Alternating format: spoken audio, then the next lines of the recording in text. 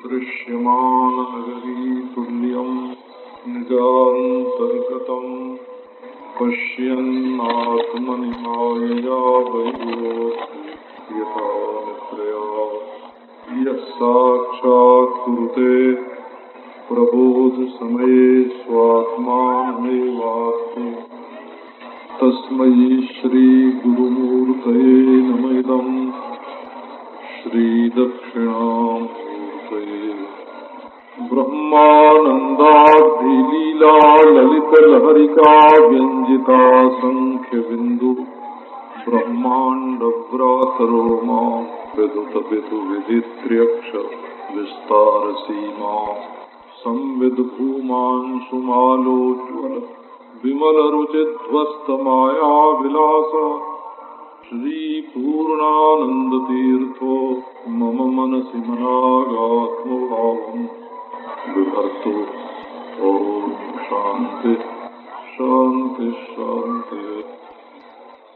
मनुष्य का जीवन बड़ा दुर्लभ है।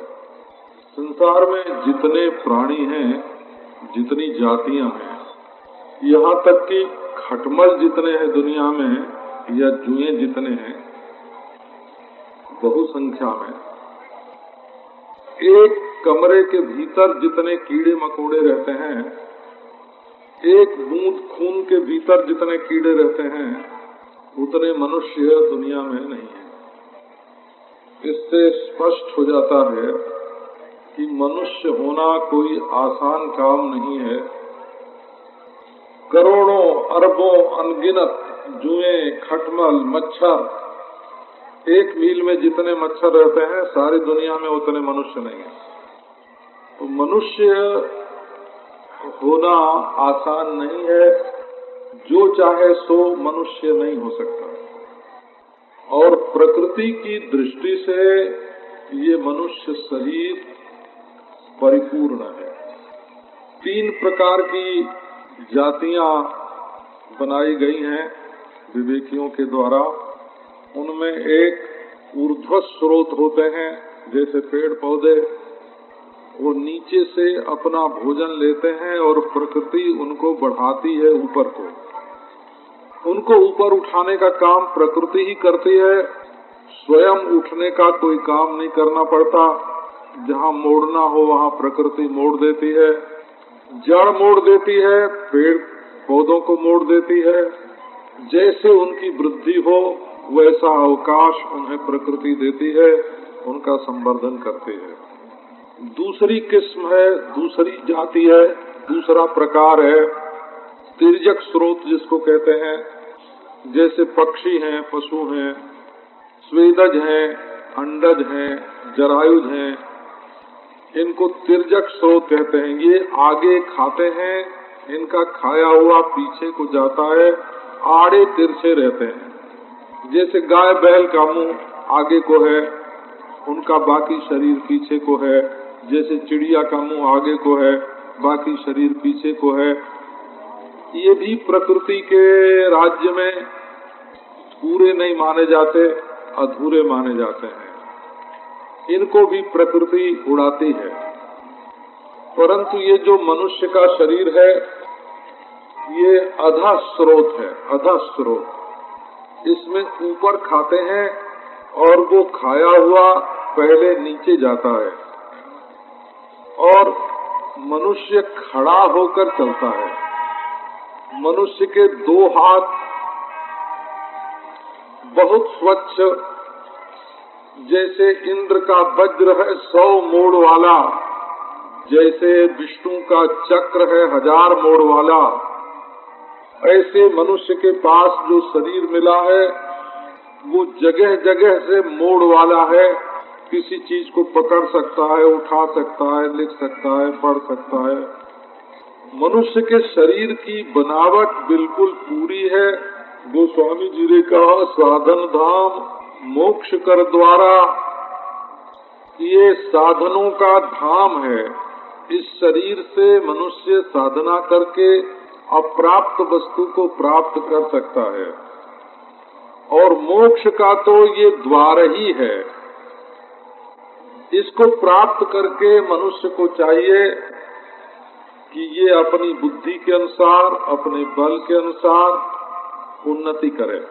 तो पाई न जेहि परलोक संवारा, गोस्वामी जी उसके लिए पश्चाताप करते हैं, धिक्कारते हैं, ग्लानि देते हैं कि इस मनुष्य शरीर को प्राप्त करके जैसी उन्नति करना चाहिए वैसी उन्नति तुमने नहीं की, बल्कि ये मनुष्य शरीर ऐसा है कि स्वर्गौ स्वल्प अंत दुखदायी।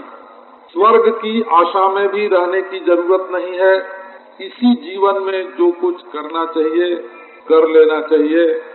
पौरुष का समय यही है।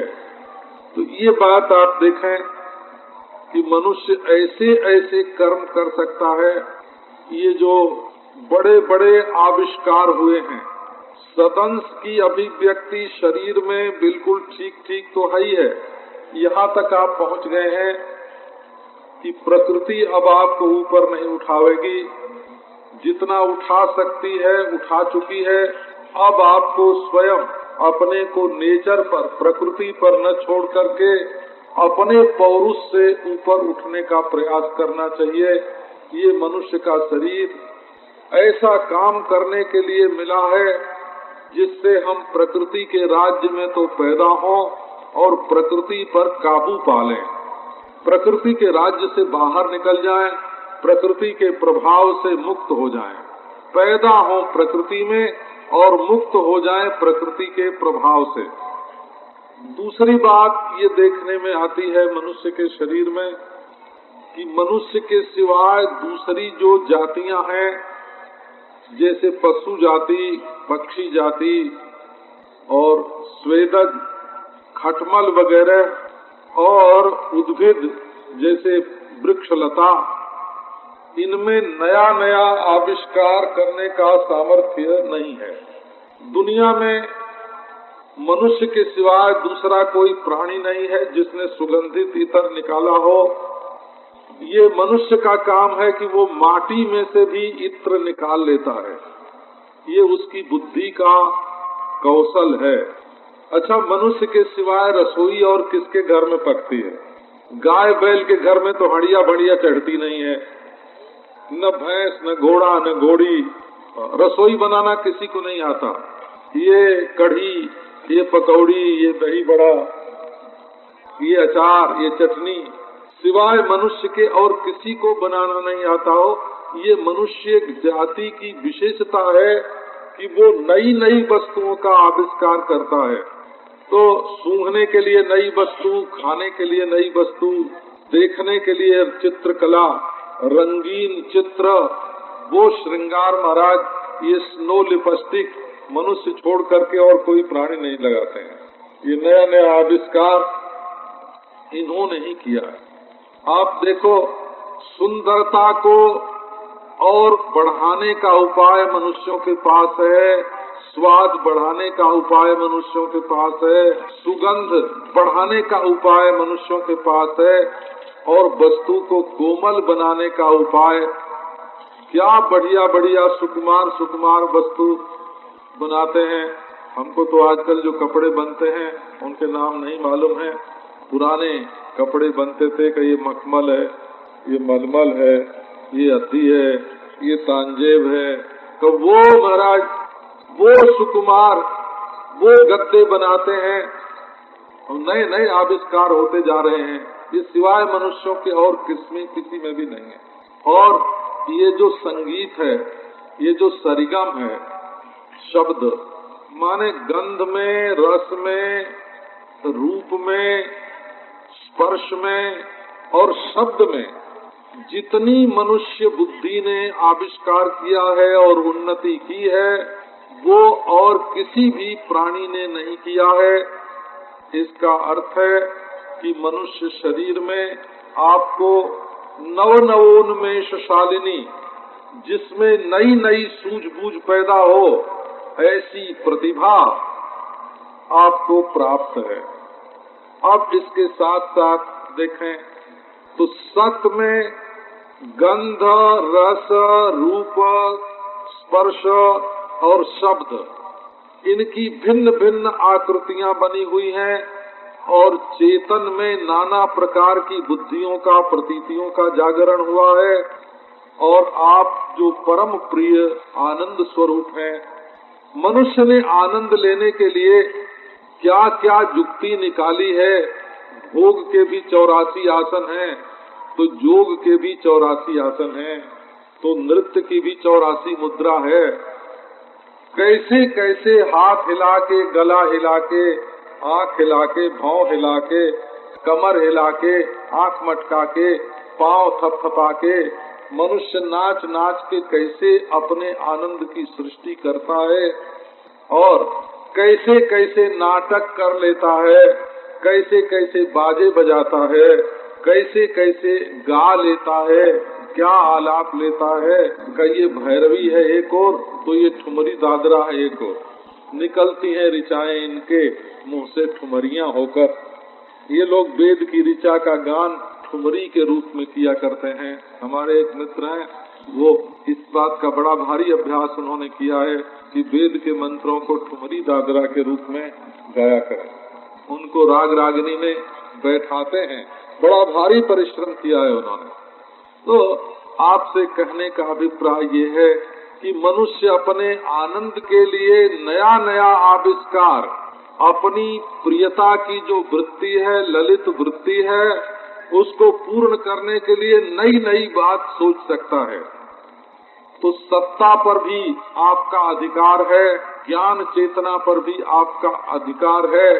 और आनंद के लिए आपको क्या सुनावें, आपकी जो मुस्कान है महाराज, एक एक मुस्कान पर लाखों रुपए निछावर कर दें, ऐसी ये होठों का विकास, ये कपोलों का विकास, ये नासिका का विकास, इसका भी बड़ा भारी विज्ञान है।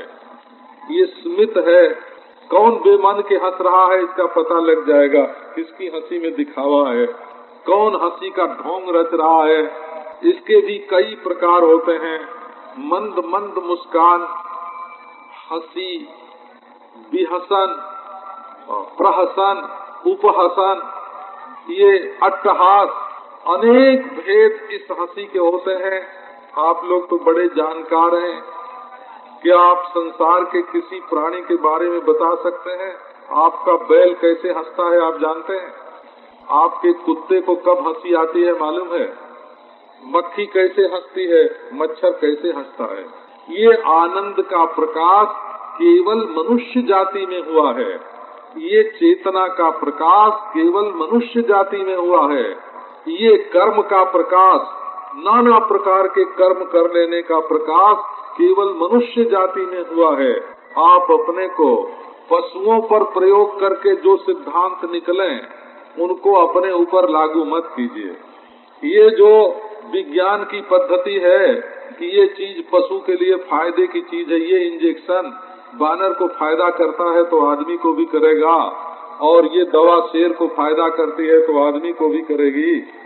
आप सबकी प्रकृति के साथ अपनी प्रकृति को मत मिला दीजिए। मनुष्य जीवन को पशु जीवन के साथ मत मिलाइए, पक्षी जीवन के साथ मत मिलाइए, चींटी मकोड़े के साथ मत मिलाइए, कीड़े मकोड़े के साथ मत मिलाइए। ये आपका जीवन एक अमोल जीवन है, एक दिव्य जीवन है। इसमें जो दिव्यता है, पौरुष है, उसको प्रकट होने दीजिए। किसी भी प्रकार से आप दीनहीन नहीं हैं। यदि आप मनुष्य हैं और अपने में हीनता का भाव भरे हुए हैं, हीनता का भाव क्या होता है उसको आप समझ लें। यदि आप ऐसा मानते हैं दुनिया में, इस संसार में, व्यवहार में कि अमुक चीज नहीं मिलेगी तो हमारा काम नहीं चल सकेगा, तो आप उस चीज को बड़ी मानते हैं और अपने को छोटा मानते हैं। इसी का नाम हीनता का भाव है। आप दुनिया में किसी आदमी को यदि ऐसा मानते हैं कि ये नहीं मिलेगा तो हम मर जाएंगे, तो आप उस आदमी को बड़ा मानते हैं और अपने को छोटा मानते हैं। इसी का नाम हीनता का भाव है। हमारे लिए ये भोग की सामग्री नहीं मिलेगी, ऐसा मकान नहीं मिलेगा तो हम जिंदा नहीं रहेंगे, ये कुर्सी नहीं मिलेगी तो हाय हाय हमारा तो सर्वस्व नाश हो गया। यदि आप ऐसा मानते हैं तो आप कुर्सी को बड़प्पन नहीं देते, अपने को अपमानित करते हैं, अपने को बिल्कुल हीन नीचे गिरा देते हैं कि इस चीज के बिना हम नहीं रह सकते। तो दुनिया में ऐसी कोई चीज नहीं है जिसके बिना आप न रह सकें। दुनिया में ऐसा कोई आदमी नहीं है जिसके बिना आप न रह सकें। दुनिया में ऐसा कोई स्थान नहीं है जिसके बिना आप न रह सकें। तो अपने में जो हीनता का आरोप है, अपने आप में जो हीनता का आरोप है, ये आरोप मनुष्य को ऊपर उठने से रोकता है, आगे बढ़ने से रोकता है। वो सोचने लगता है हाय हाय हम क्या करेंगे। आप स्त्री हो कि आप पुरुष हो, आप बच्चे हो कि आप बड़े हो, आप अपने में से हीनता का भाव, अपने में जो छोटेपन का आरोप हो गया है, उस हीनता के भाव को बिल्कुल निकाल दीजिए। आपके हृदय में आत्मा का, परमात्मा का, परमेश्वर का निवास है। और इतनी बड़ी चीज जब आपके दिल में रह रही है, इतना बड़ा मालिक जब आपके हृदय में बसा हुआ है, तो उस मालिक के रहते ये सोचना कि अमुक चीज के बिना हमारा काम नहीं चलेगा, ये बिल्कुल गलत है और अपने को नीचा दिखाने वाला है, अपने आप को ही अपमानित करने वाला है। इसलिए पहली बात यह है कि अपने जीवन में से हीनता का भाव, अपने छोटेपन का भाव बिल्कुल निकाल दें। जिस भाव की चर्चा हम आपके पास करने जा रहे हैं, उसके संबंध में पहले आप थोड़ी सी बात सुन लीजिए। मनुष्य के जीवन में दो ही प्रकार के पुरुषार्थ मुख्य होते हैं। वैसे पुरुषार्थों की गिनती शास्त्रों में 4 है, परंतु 4 में 2 साधन हैं और 2 मुख्य हैं। तो साधन के मुख्य पुरुषार्थ क्या है? मुख्य पुरुषार्थ तो एक ही है, उसका नाम है सुख। हम अपने से प्रेम करना चाहते हैं, अपने से प्रेम करते हैं और प्रेम करते रहना चाहते हैं और अपने को सुखी करना चाहते हैं। आप जानते हैं प्रेम का यही स्वभाव है। हमारा किससे प्रेम है, इस बात को यदि आप कसौटी पर कसना चाहें तो आप इस तरह देखें कि आप किसको सुखी करना चाहते हैं। गोपी कृष्ण से प्रेम करती है। उद्धव ने कहा कि मैं कृष्ण को लेकर आता हूँ। गोपी ने कहा नहीं नहीं मत लाना, उनके आने से हमको सुख होगा। लेकिन हमको सुख पहुंचाने में यदि उनको कोई कष्ट होता हो तो हम जिंदगी भर घुल घुल के मर लेंगी, अंतस्ताप सह लेंगी, परंतु हम श्री कृष्ण को रत्ती भर भी कष्ट में डालना नहीं चाहती हैं। स्या न सौख्यम यदपि बलवद गोष्ठमाप्ते मुकुंदे किंत्वल्पापि क्षतिरुदयते तस्य मागात कदापि। श्री कृष्ण के आने से हमें बड़ा सुख होगा, ये बात सच्ची है। लेकिन यदि यहाँ आने से उनको थोड़ी सी भी हानि होती हो तो वे कभी न आवें। ये गोपी का भाव है। प्रेम का अर्थ ही होता है तस्मिस्तु तत्सुखे सुखित्व। अपने प्रियतम के सुख में सुखी होना, ये प्रेम का लक्षण है। परंतु यदि हम स्वाभाविक ढंग से देखें और बनावट न करें तो हम सुख अपने आप को ही देना चाहते हैं, अपने आत्मा को ही सुख देना चाहते हैं। इसका अर्थ ये होता है कि आत्मा हमारा प्रिय है, आत्मा हमारा प्रियतर है, आत्मा हमारा प्रियतम है। उसी को सुखी करने के फिराक में, उसी को सुखी करने के प्रयास में हम दिन रात लगे रहते हैं। कोई भी प्रश्न हो कि भाई ये काम तुम क्यों कर रहे हो, बोले भाई बाजार जा रहे हैं, तो क्यों जा रहे हो? कामुक मित्र से मिलने जा रहे हैं। कामुक मित्र से मिलने के लिए क्यों जा रहे हैं? बोले वो देख के हमको प्रसन्न होंगे, हमसे मिल के वे बहुत खुश होंगे। कि ठीक बात है, लेकिन वे खुश होंगे इसका क्या होगा? वे खुश हों ऐसा तुम क्यों चाहते हो? बोले वे जब खुश होंगे तब हमको खुशी होगी।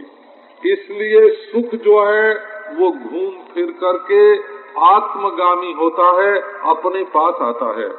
इसी से उपनिषदों का कहना है कि सबसे अधिक पुत्रात् प्रेयो वित्तात् प्रेयः अन्यस्मात् सर्वस्मात् प्रेयः। पुत्र से भी ज्यादा प्यारा अपना आत्मा है, धन से भी ज्यादा प्यारा अपना आत्मा है, दूसरी सब वस्तुओं से प्यारा अपना आत्मा है। दुनिया के सब लोग अपने को सुखी करना चाहते हैं, अपने को सुख देना चाहते हैं, तो जिसको सुख देना चाहते हैं वो प्यारा है, इसमें किसी प्रकार की शंका नहीं कि वो प्यारा है।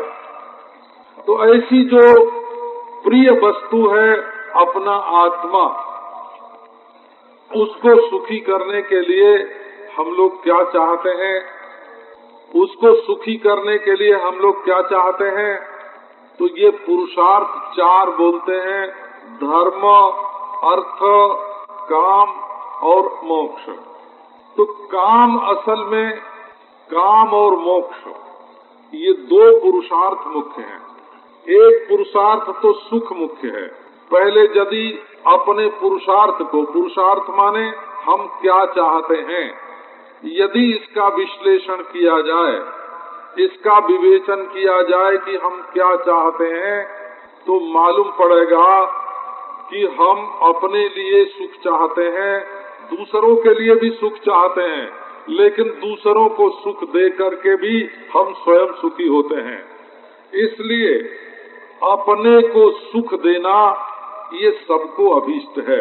तो आप चाहे कुछ भी नाम लीजिए, हमको मकान चाहिए, हमको रुपया चाहिए, हमको स्त्री पुत्र चाहिए, हमको पति परमेश्वर चाहिए, आप चाहे नाम कुछ भी लीजिए कि हमको कुरसिका चाहिए, नाम कुछ भी लीजिए, परंतु आप अपने को सुखी करना चाहते हैं, ये अंतिम सिद्धांत है। तो सार्वजनीन पुरुषार्थ जिसको बोलते हैं वो केवल सुख है। हम सब अपने लिए, अपने आत्मा के लिए, अपने आत्मा को सुखी करने के लिए ही प्रयत्नशील हैं और इच्छुक हैं और उसी सुख में स्थित होना चाहते हैं। सुख का रूप अज्ञात है, ये बात दूसरी हो गई। कि हम सुख के स्वरूप को नहीं समझते, ये बात दूसरी है। यदि सुख के स्वरूप को समझें तो एक दूसरा ही आश्चर्य प्रकट होगा। परंतु सुख की प्राप्ति के लिए हमें कुछ चाहिए और कुछ नहीं चाहिए। इस बात पर आप ध्यान दें। जिन अयोग्य स्थानों में हम बंध गए हैं वहाँ से मोक्ष चाहिए, वहाँ से मुक्ति चाहिए, और जो वस्तुएं हमें अप्राप्त हो रही हैं उनकी प्राप्ति, उनका उपभोग चाहिए। अप्राप्त की प्राप्ति के लिए दो तरह के साधन होते हैं, लौकिक और पारलौकिक। सुख की प्राप्ति के लिए, वासना की पूर्ति के लिए दो प्रकार के साधन होते हैं। अर्थ का संग्रह इसलिए किया जाता है कि हम अर्थ के संग्रह के द्वारा अपनी वासनाओं को पूरी कर सकेंगे। तो कामना की पूर्ति, काम रूप पुरुषार्थ की प्राप्ति के लिए हम ज्यादा करके अर्थ का उपयोग करते हैं और मोक्ष के लिए ज्यादातर अधिकांश धर्म का प्रयोग करते हैं।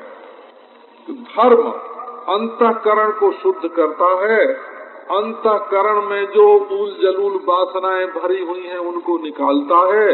इसलिए धर्म मोक्ष में साक्षात उपयोगी होता है और अर्थ काम भोग में साक्षात उपयोगी होता है। इसलिए साध्य तो होता है काम और मोक्ष, और उसका साधन होता है अर्थ और धर्म। तो मुख्य पुरुषार्थ अद्वितीय तो सुख है, परंतु यदि उससे नीचे आवे तो त्याग से सुख की संग्रह से की भोग से सुख। अब ये त्याग और भोग कैसे मिलते हैं? तो धन का प्रयोग भी मोक्ष के लिए हो सकता है। धन का प्रयोग मोक्ष के लिए कैसे हो सकता है कि धन से यदि धर्म किया जाए तो संसार के बंधन से छुटकारा मिलता है, और धर्म का प्रयोग करके खूब अपने को नाम वाला बनावे, प्रतिष्ठा पावे, जस पावे, तो धर्म से अर्थ भी प्राप्त होता है। तो धर्म करके जस कमाना, दान करके जैसे विज्ञापन करना और उससे अपने व्यापार को बढ़ाना, एक ही भी पद्धति है। तो वहाँ धर्म अर्थ का साधन हो जाता है, और अर्थ के का दान करके अपने अंतःकरण को पवित्र बनाना, तो वहाँ अर्थ धर्म का साधन हो जाता है। लेकिन अर्थ और धर्म इन दोनों में यदि मुख्यता और गौणता की बात देखें तो हमें जो भी संसार में इस लोक में और परलोक में सुख चाहिए, दोनों सुख के लिए अर्थ और धर्म ये दोनों बड़े भारी उपकारी होते हैं और सहायक होते हैं। तो मुख्य पुरुषार्थ है अपने जीवन में काम और मोक्ष। तो जो संग्रह के द्वारा, भोग के द्वारा जो वासना पूरी होती है वो काम पुरुषार्थ के नाम से कही जाती है, और त्याग के द्वारा जहाँ हम सुखी होते हैं उस त्याग के द्वारा जो सुख होता है उसको मोक्ष पुरुषार्थ बोलते हैं। अब इसमें भी हमारे जो आचार्य लोग हैं उन्होंने बड़े अद्भुत ढंग से इसका निरूपण किया है। उनका कहना है कि आत्मा तो मोक्ष स्वरूप ही है, सहज स्वभाव से आप मुक्त हैं, कहीं भी आपके लिए कोई बंधन नहीं है, न किसी के साथ आप बंधे हुए पैदा हुए हैं, न किसी के साथ बंध गए हैं, न रुपए के साथ, न पैसे के साथ, न कुर्सी के साथ, न स्त्री के साथ, न पुरुष के साथ। बंधन जितना है वो माना हुआ है, और माना हुआ भी इसलिए है कि आप अपने सच्चे स्वरूप को नहीं जानते हैं। अपने स्वरूप के अज्ञान के कारण अपने बंधन का भ्रम हो गया है। तो वेदांत विचार के द्वारा जब आत्मा का अज्ञान दूर होता है, बद्धपने का भ्रम दूर होता है, तब मालूम पड़ता है कि मोक्ष तो अपना स्वरूप ही है। अविद्या की निवृत्ति से उपलक्षित आत्मा का ही नाम मोक्ष है। आत्मा मोक्ष स्वरूप है। इसका अर्थ है मोक्ष पाना नहीं है। मोक्ष पाना नहीं है, सिर्फ बंधन का जो भ्रम है उसको निवृत्त करना है।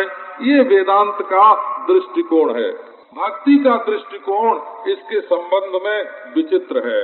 कब वो अद्भुत दृष्टिकोण है, वो तो काम और मोक्ष दोनों पुरुषार्थों का ऐसा समन्वय कर देते हैं कि दोनों मिलजुल करके एक हो जाते हैं। ये भक्ति क्या है, इस पर आप लोग जब विचार करेंगे तो प्रेम जो है ये प्राणी मात्र का स्वभाव है, ये मनुष्य का स्वभाव नहीं है, प्राणी मात्र का स्वभाव है प्रेम।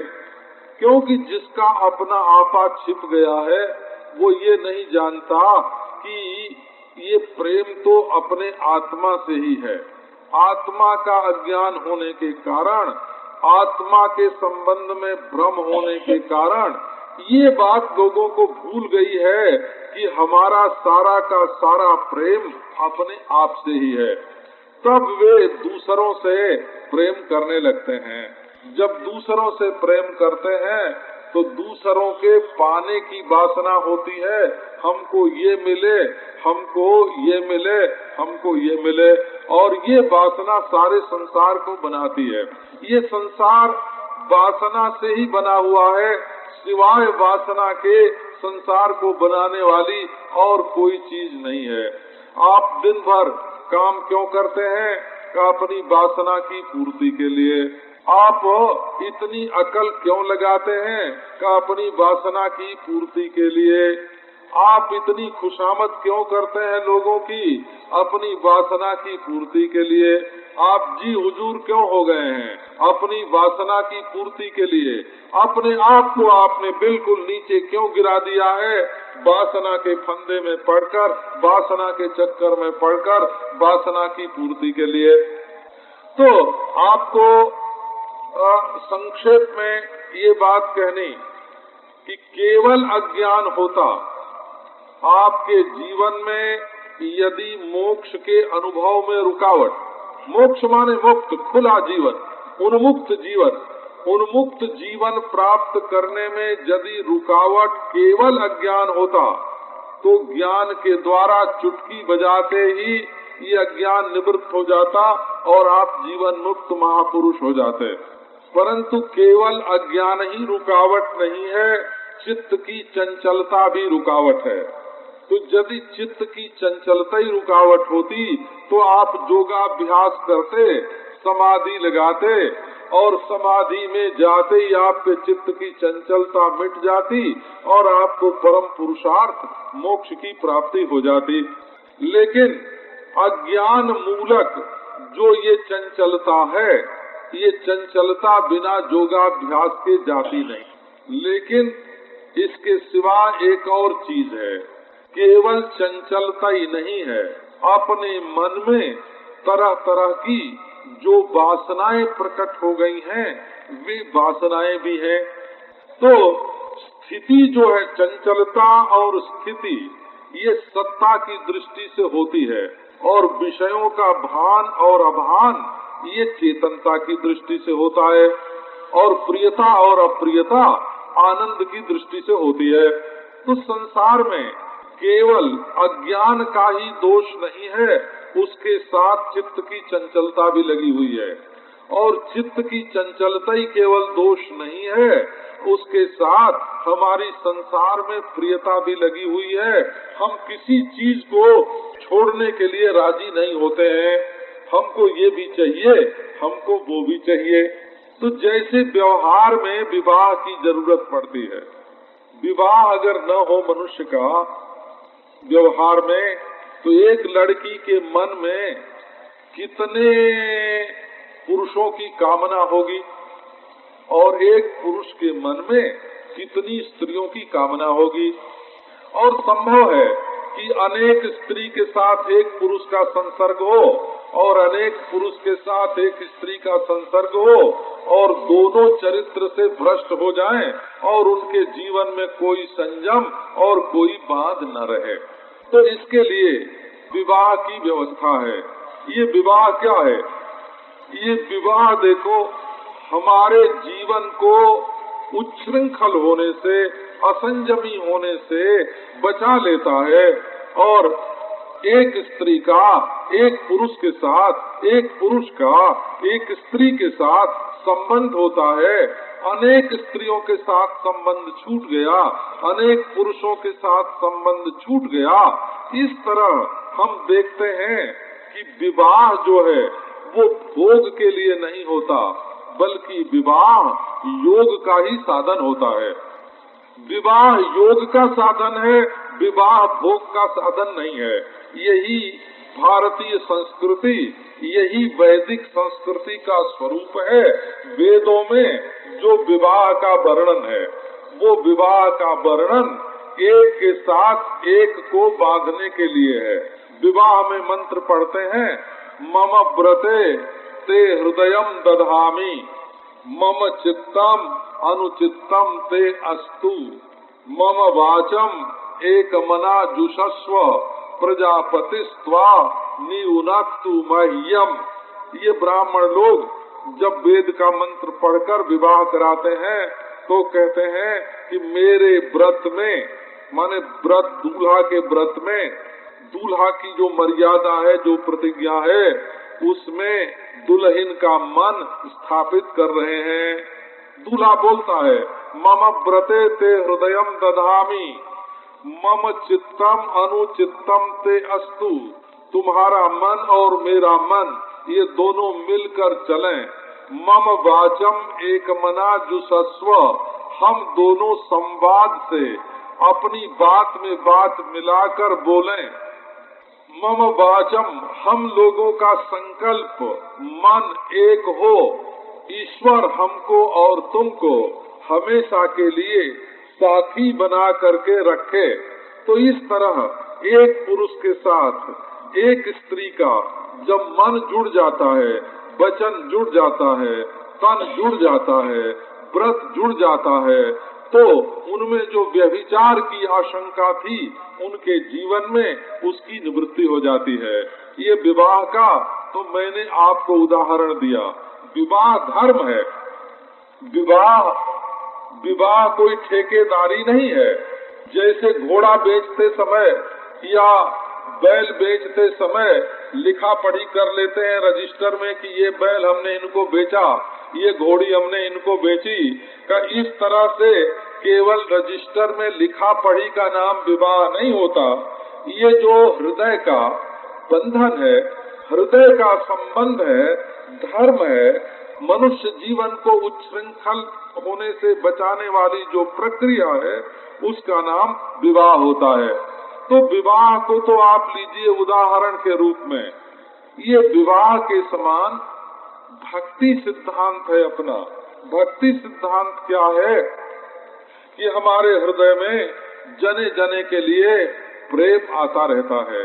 तो ये प्रेम एक से हो जाए, एक परमेश्वर से प्रेम हो जाए, एक परमेश्वर से प्रेम हो जाए, तो जने जने पर जो मन जाता है प्रेम करने के लिए, उस प्रेम में एक रुकावट पड़ जाती है। वासना को रोकने के लिए मनोवैज्ञानिक, मनोविज्ञान पर परिपुष्ट, मनोविज्ञान की कसौटी पर संपुष्ट यदि कोई उपाय है अपने जीवन में, तो भगवान की भक्ति है।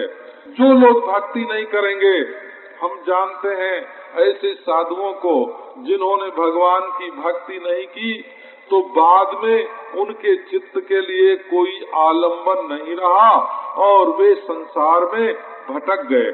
प्रेम तो दिल में उठता है तो कभी उससे जुड़ता है, तो कभी उससे जुड़ता है, या तो फिर कभी समाज का काम करने के लिए उपकारी वर्ग में चले जाएंगे, कभी समाज सेवी हो जाएंगे, कभी उपकारी हो जाएंगे, कभी जंगल की रक्षा करने लग जाएंगे, कभी पशुपालन समिति के सदस्य बन जाएंगे, क्योंकि उनके मन में जो प्रेम है उसको एक जगह उन्होंने नहीं लगाया, इसलिए संसार में वो जगह जगह बिखरना चाहता है।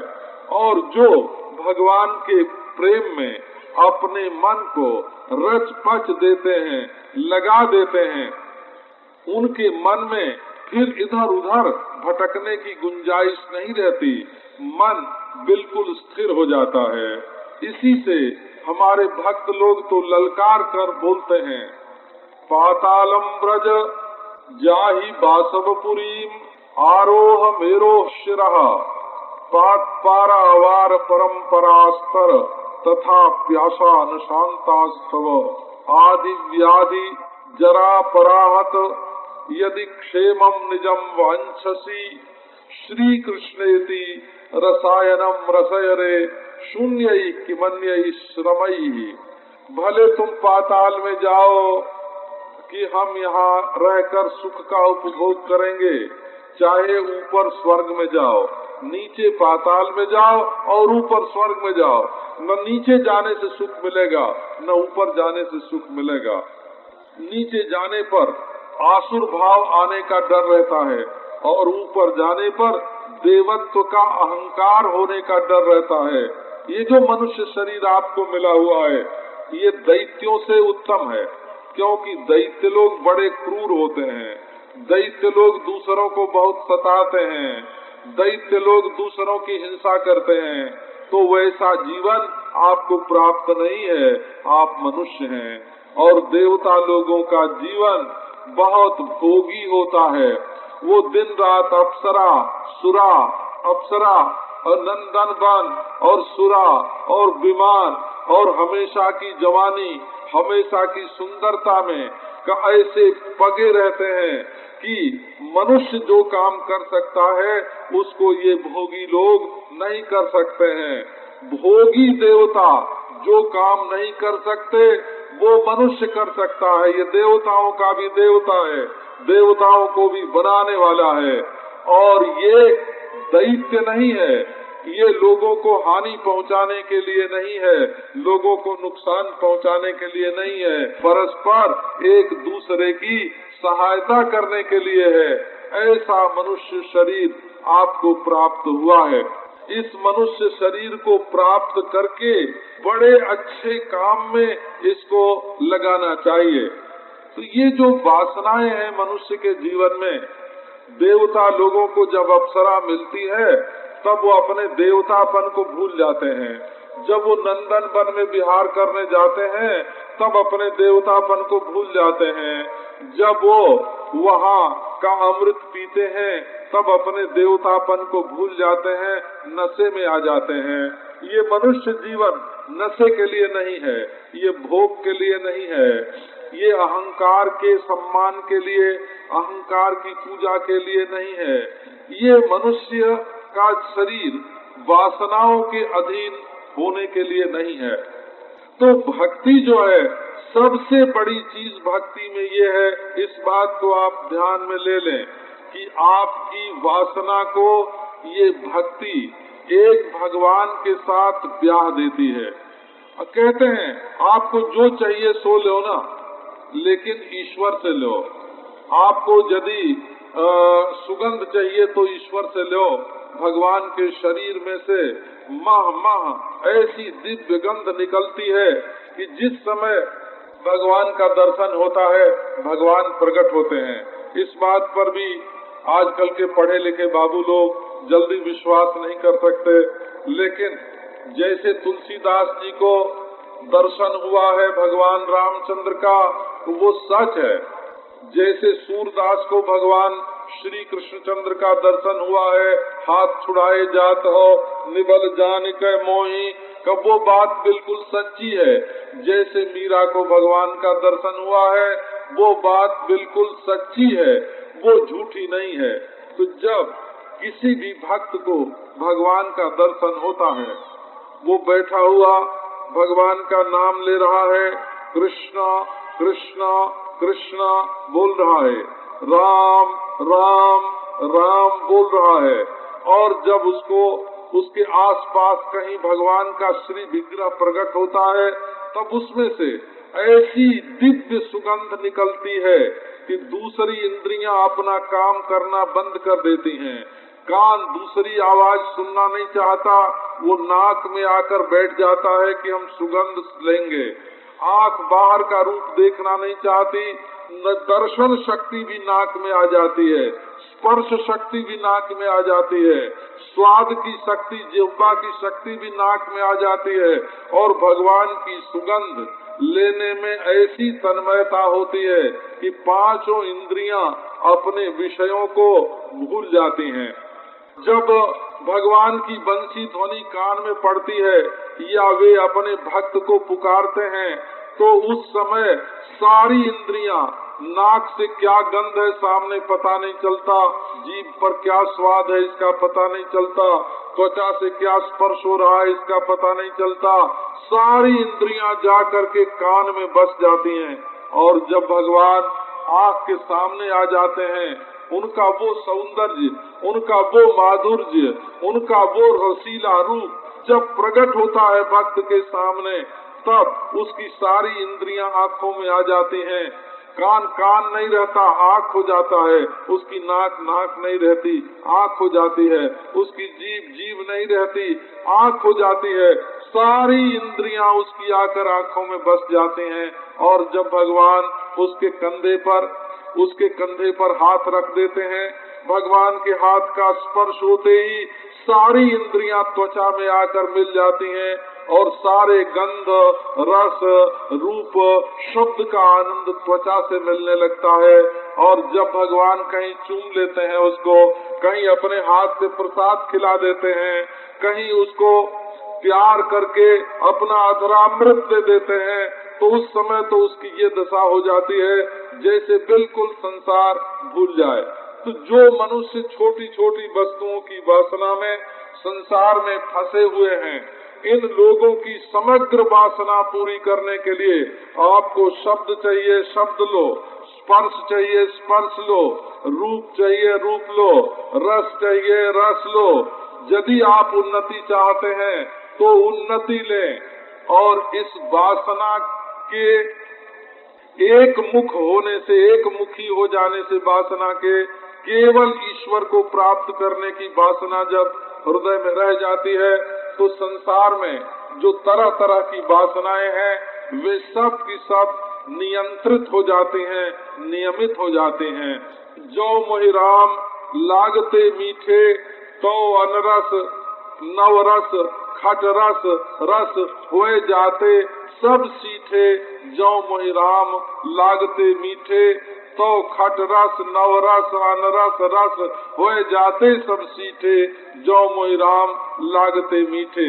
यदि भगवान का स्वाद, ईश्वर का स्वाद मनुष्य के जीवन में एक बार आ जाए तो वो इतना मीठा लगता है कि फिर उसके लिए जो हम दूसरे की जेब काटते हैं, देखने में तो बड़े भले मानुस हैं, लेकिन मन में ये बात हमारे भरी रहती है कि दूसरे के जेब में जो पैसा है वो हमारे जेब में आ जाए। दूसरे की सुंदर बेटी बहू है कि वो हमारे अधीन हो जाए, हमारे काबू में हो जाए। दूसरे का बड़ा भारी महल है तो वो हमारा हो जाए। तो हम दूसरों की वस्तुओं को लेने के लिए एक क्रूर असुर भाव से संपन्न हो जाते हैं और सबका भोग भोगने के लिए हम एकदम वासना के वश होकर के दुनिया में बह जाते हैं। और आप सच समझो, संसार में जितना झगड़ा है, मैं का है, मेरा का है, तेरा का है। मनुष्य यही चाहता है कि सारे सुख भोग हमको मिल जाएं, हमारा कोई दुश्मन न रहे, हम सबसे ऊंची जगह पर चले जाएं, और इसके लिए वो दूसरों को नीचा दिखाने लगता है। तो सारे संघर्ष जो संसार में है वो वासना के कारण है।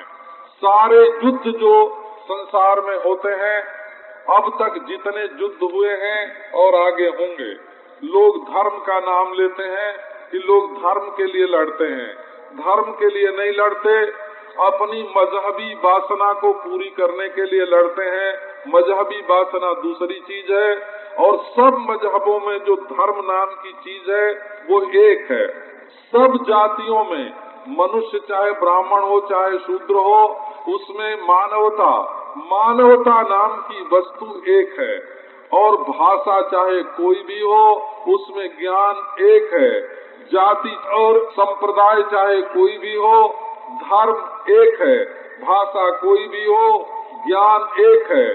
आकार कोई भी हो, सत्ता एक है। वृत्ति कोई भी हो, ज्ञान एक है। प्रियता कैसी भी हो, आनंद एक है।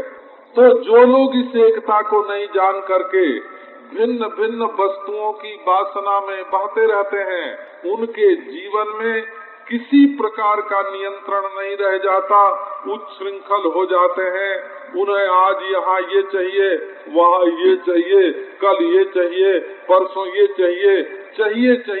इस चाह के चक्कर में उनका जीवन बिल्कुल कुंठित हो जाता है। वो न आगे बढ़ पाते हैं, न पीछे हट पाते हैं। पत्थर की तरह उनके अंदर जड़ता आ जाती है।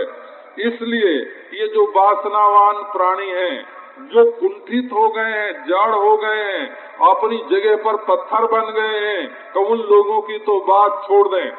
यदि आपके चित्त में कोई वासना है और आप वासनावान प्राणी हैं, लोगों को मत बताइए कि हम वासनावान प्राणी हैं, लेकिन अपनी वासना को भगवान के साथ जोड़िए। उनकी गंध लीजिए, सुगंध लीजिए, उनकी रस लीजिए, उनका रूप देखिए, उनका स्पर्श कीजिए उनका, और बंसी ध्वनि सुनिए, धनुष की टंकार सुनिए, मीठी मीठी आवाज सुनिए उनकी, और अपने मन से प्रेम कीजिए उनसे, और बुद्धि के द्वारा विचार कीजिए उनके संबंध में, और अपने आत्मा को उनकी आत्मा के साथ एक कर दीजिए।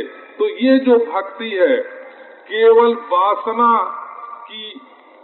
वासना की डोर पकड़ करके ये हमारे जीवन को, व्यष्टि जीवन को समष्टि के साथ जोड़ देती है।